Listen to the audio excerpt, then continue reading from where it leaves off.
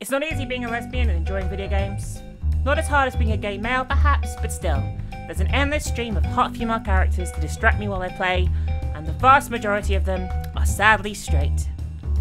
So we have the top 5 characters that I wish were lesbians. I'm not counting characters who are known to be bi, and just one character per series to make things, a little bit more interesting. I'm ignoring any possible subtext people more desperate than myself may also cling to. So here we go. Let's see what's on my list, shall we, everyone? Number 5. Coming in at number 5 is Lara Croft. I've always had a bit of a thing for Lara, even when her boobs were all pixely triangles. I found her pretty empowering from a female perspective. She kicks ass, raids tombs, and her looks have only improved with time. Something about the covered in mud, water, assorted crap look that she's developed in the more recent games also kind of does it for me, so that's even better.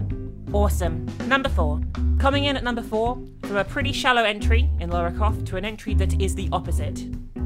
Viconia DeVere is from the Baldur's Gate series of games, and she's hands down one of my favourite female characters ever, and she's literally a small bunch of pixels in a TheRPG, and these character portraits as well.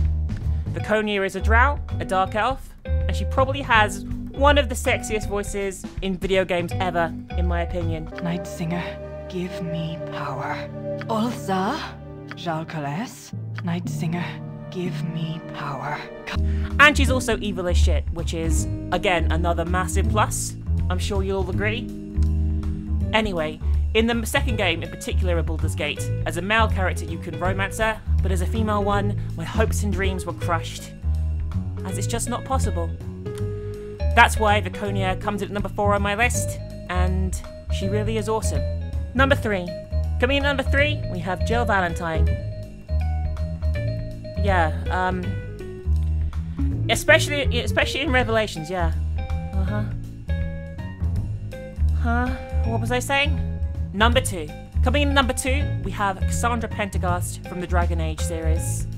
I like a girl who can kick ass, and weird religious shit aside, which I'm not overly fond of, I also like slightly European accents, if you hadn't guessed from my Viconia entry. Cassandra ticks both these boxes, but sadly, my female Inquisitor can't fuck her at all. In fact, if you try and pursue her as a romance option as a female character, she rejects you because she only likes guys. Leaving me to gaze longingly as she fights in the distance on the horizon, and then awkwardly look away when she turns around, wondering what the fuck I'm doing. Number 1. Girl with a big sword is fortunately not compensating for anything, and Pain has a fucking big ass sword. Basically, if I was responsible for writing Final Fantasy X-2, it would probably be just one massive lesbian orgy, and Tidus would have fucked off at the end of the first Final Fantasy X game. In fact, he probably wouldn't have even been in the first Final Fantasy X game. Annoying laugh and all, he can fuck right off. Pain is definitely my favourite of the Gullwings, and probably the character that young, sexually frustrated me wanted to bang the most in video games for a long, long time. Just on the basis of those fond memories, Pain tops the list. More transformation sequences for this square, please. Anyway guys, thank you for watching my top 5 characters that I wish were lesbians. There's a lot more of this type of content to come on the channel, so if you enjoyed, please leave a like and consider sharing the video with as many people as possible. If you enjoy my content, you can also support me over at GameRisp, which is like Patreon, by hitting the link in the description, the support me link.